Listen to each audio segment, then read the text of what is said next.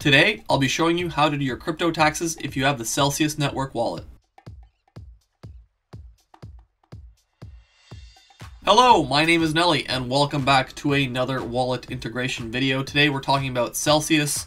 The breakdown of this video is pretty straightforward. I'm going to show you how to do your crypto taxes with the help of Koinly. So I'll talk a little bit about the wallet itself to begin with, then I'll jump into the integration part of this video, and then I will show you how to download the necessary tax documentation depending on which region of the world you're from. And then lastly, I'll leave you with some resources. If you have any questions, you can contact our support team and stuff like that. So without further ado, let's jump into today's video. So Celsius was founded in 2017 and is based out of London, England.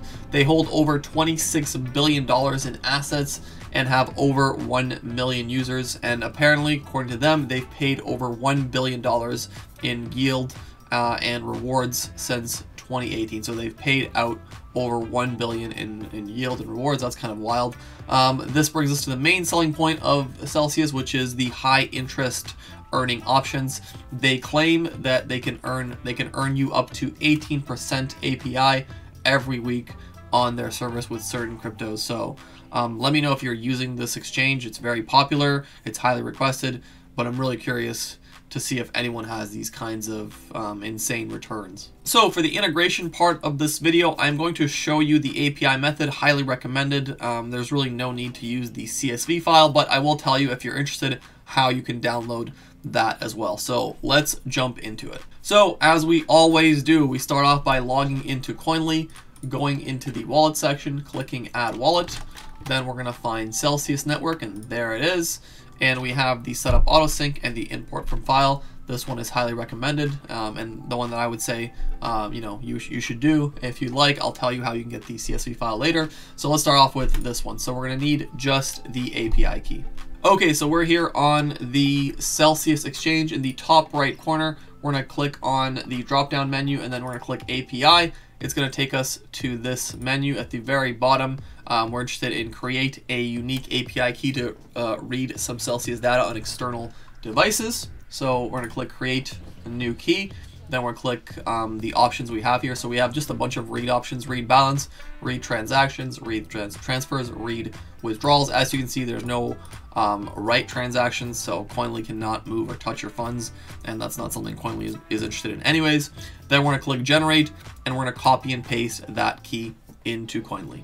Okay, so once you've copy and pasted that key, click secure import, and your transactions will start loading up into Koinly.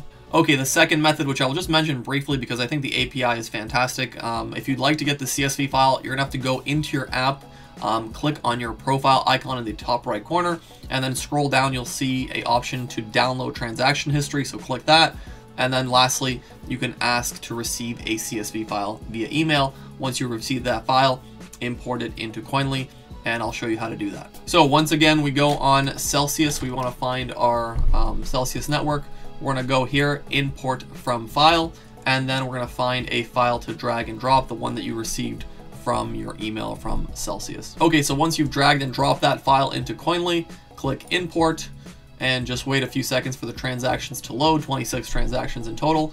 And now you can go back to your wallets and you can see those transactions loaded in here. But there you have it, pretty straightforward. You can use either route if you'd like. If you're uncomfortable with using the API, you have the CSV file option. Now I'll show you how to download the necessary tax documentation. So head over into tax reports.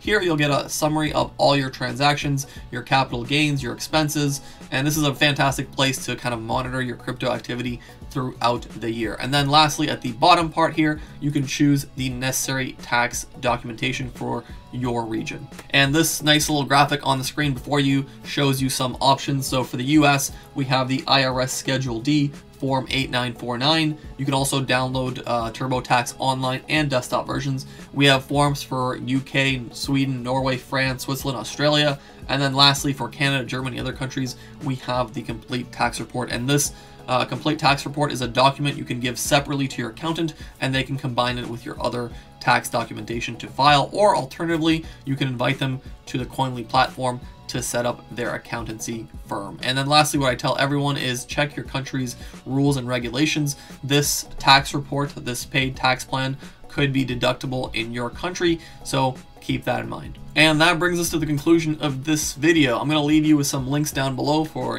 questions that you might have and answers hopefully that we can provide. So here is the Koinly Help Center. We have countless articles so you can get educated on crypto tax laws and understand crypto tax laws in general. And then we have a forum section where you can talk to members of our community as well as our staff.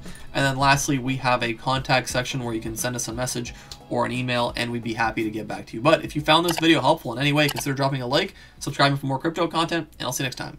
Peace.